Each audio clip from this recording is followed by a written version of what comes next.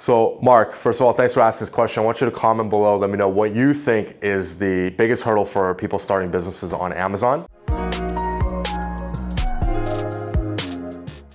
Mark F asks, what do you believe is the biggest hurdle for new entrepreneur entering into the Amazon FBA business? I'm going to give you two specific answers that are going to be addressing your point. One that directly answers it and one that goes even beyond that. So the first one that directly answers is the biggest hurdle with people starting business on Amazon. It's not the process. It's not about leveraging Amazon as a platform to grow an e-commerce business and gain that initial traction with the audience.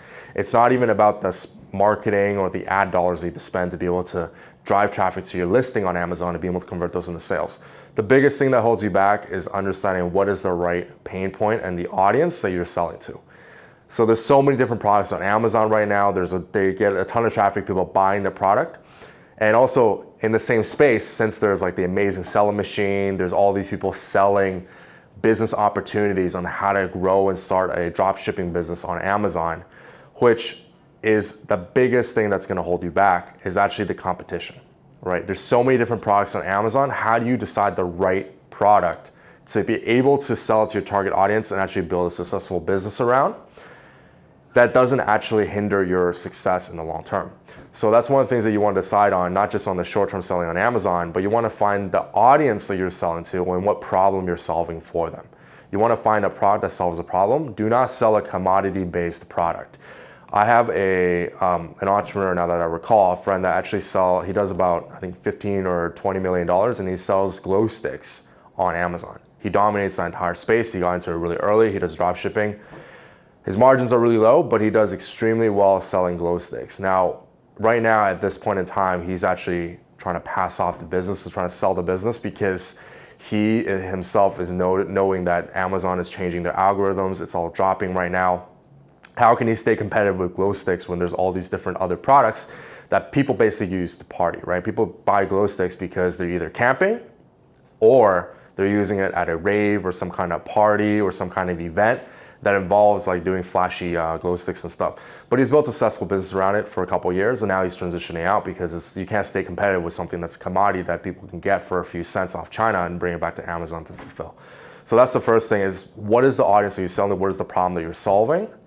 Pick a product that actually solves that specific part that's not as competitive to what everyone else is doing, because there's people entering the space just like you. So you gotta be able to figure out what is that differentiator for you and your business, to your target audience, the copy, the images.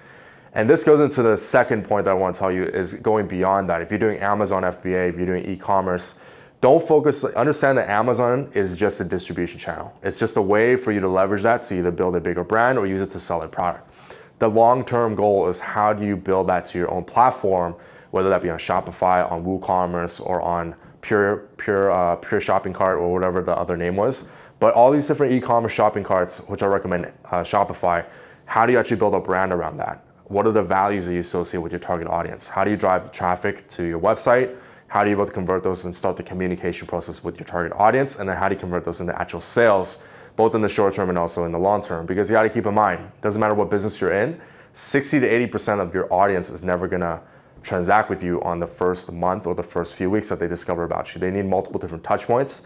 So you got to consider, what is the long-term brand for your e-commerce business? Don't look at just this part. Understand the whole roadmap, and then reverse engineer and use Amazon as the launching platform for you, which a lot of people have started using FBA on Amazon, created a small brand using one product and then a few complementary products, and then they expand it outside of Amazon. Because Amazon right now, it's extremely competitive on there. They control the whole process. It's very hard to compete. So you want to make sure that you think outside of Amazon as well in the long term.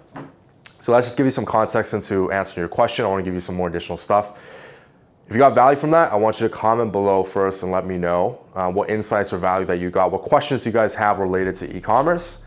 And I hope you got value from this, and I look forward to seeing you guys in the next video. So make sure you also like this video and also subscribe and click that bell icon, because if you guys click that bell icon, you'll be able to get notifications on future videos that are coming out, just like this, on digital secrets and other stuff that we're going to be recording for you guys. So thanks again for watching, and I'll see you in the next one.